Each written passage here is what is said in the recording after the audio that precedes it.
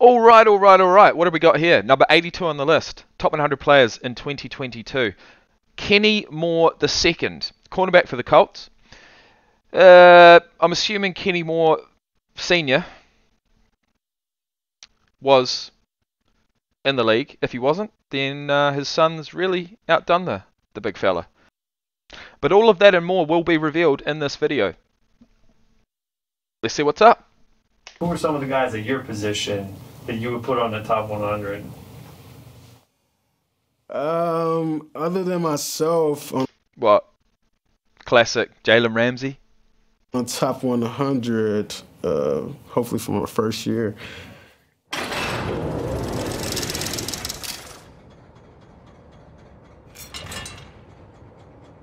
mean, I feel like Kenny Moore is probably like the toughest like matchup in terms of like slot corners that I went against. Kenny Moore, I'll tell you what, I think he went Pro Bowl this year. Tonight, they're going to announce Pro Bowl, and I know we're all going to celebrate this one. Lightning in the bottom. I'm glad that he. I've never seen a Pro Bowl announcement within a team environment like that before. That was sick. But what we really need to do is get some stats. Right, August 23rd, 1995, 26 years of age, 5'9", certainly undersized, 190 pounds. Went to Valdosta State, went undrafted, picked up by the Patriots in 2017, went to the Colts the same year, and he's been there ever since. Undrafted. And he finds himself not only in his first Pro Bowl, but in the top 100 players in the entire league. I tell you what, that is a success story. 4.47 for the 40-yard dash, 40.5 inches on the vertical. So that pretty much cancels out whatever height disadvantages he may have. 10'7" on the broad jump, 15 reps on the bench. New England Patriots signed him to a 3-year, $1.66 million contract that included a signing bonus of $2,000 as an undrafted free agent. Throughout training camp, he competed for a roster spot. But on September 2nd, they waived him. And on September 3rd, the Colts claimed him. Head coach Chuck Pagano, named Moore the 5th cornerback on the depth chart to begin the regular season. He made his professional debut in the season opener and made one solo tackle. And the list goes on and on and on. He did sign a 4-year, $36 million extension with the Colts in 2019. So just a short 2 years after his debut, got paid, and the man was undrafted. Let's go. Got a little bit of respect this year, being able to go to the Pro Bowl, because I think he's an elite player in this league. We play on week 2. This guy can play ball. Kenny Moore II has been recognized by his peers with his first ever spot on the top 100. Even the GOAT has taken notice of this Colt.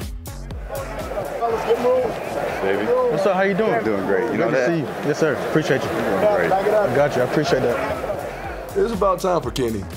I don't think he get enough credit for what he does. Tell you what, those are the second dose of that's the second dose of goosebumps I've had this entire series, and it's because none other than the GOAT was on screen, giving his praise, being in the league for 22 years. He knows what's up. He knows what he sees. He knows talent. He knows Kenny Moore II. On any receiver. Tipped up into the air, and it's tipped to himself, and it's Kenny Moore. In practice, he made them crazy catches all the time, and then for him to do that little volleyball thing. He was playing volleyball, and he got it. Hey, I ain't never seen nobody tipping themselves. I remember this year he made a play against Tennessee. I called him right after the game, like, dude, we just talked about this. Like, you know, you intercepting this pass off of this look, and they were in cover 2. Kenny was carrying from the slot, so he was running vertical with the number 2 receiver. The number 1 receiver inside released and ran a dig. Kenny, he was literally playing the slot receiver man-to-man. He didn't even look back at the quarterback. As soon as the dude broke off for the end route, he turned around and caught an interception. Okay, that is a play and a half. That's such a hard play because you're taking a risk of you are taking a huge risk. Open. You know, that's one of those things as a coach, you're like, no, yes. You gotta stay strong in the second half now. Whatever they're doing on defense there is working because it's not just him, it's Darius Leonard. Like, they got a culture over there that's like, they care about ball and they want to win. So I think they're doing things. All right, I was actually confused between Leonard Williams and Darius Leonard. So that clears that up. The right way, and he fits the mold of that. You know, he's a little bit smaller in stature, but he makes up for it in so many other ways. Derrick Henry, and he is flipped forward by Kenny Moore. That's the little big man. His competitive spirit is there. Oh, shit! He has a lot of heart. Oh, get in there, son. Oh, takes a knee to the head for his troubles, but flips the king on his head. He's the smallest thing on the... Oh, fuck, he loves doing that. That's a signature move. He's one of the guys that makes so many impacts. Tell you what, being 5'9", I guess you can sort of use your leverage to your advantage. Plays. One of the best nickel blitzers. Yep, do it again. I go back to the clip back in 2019 when he was playing against Kansas City, and he just dipped and ripped up under the arm of the offensive tackle. The offensive tackle just fell down. If you watch him, you know, the way he gets out of his break, the way he... What happened? When he was playing against Kansas City, and he just dipped and ripped up under the arm of the offensive tackle. The offensive tackle just fell down. Oh, yeah. If you watch him, you know, the way he gets out of his break, the way he tackles. I think he had over 100 tackles this year. Playmaker around the ball, you know, calls in fumbles, catching interceptions, being able to get to the quarterback as well when he blitzes. Definitely, I think, cemented himself as, if not the best slot corner, you know, definitely top 2. Way to play, dude.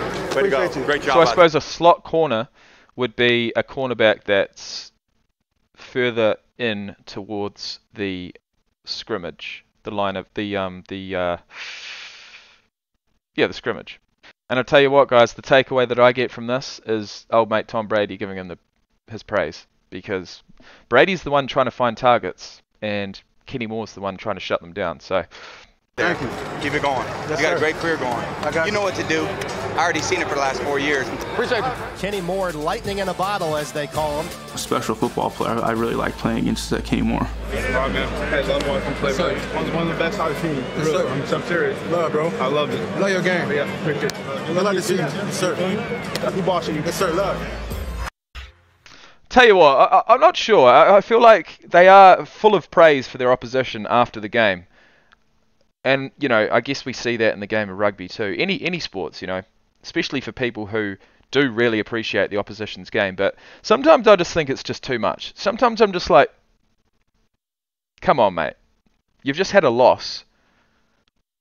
Actually, know what? Come to think of it, it's probably the team, probably the guy who's actually on the winning team that wants to give as much praise as he can to the guy on the losing team. That would make more sense.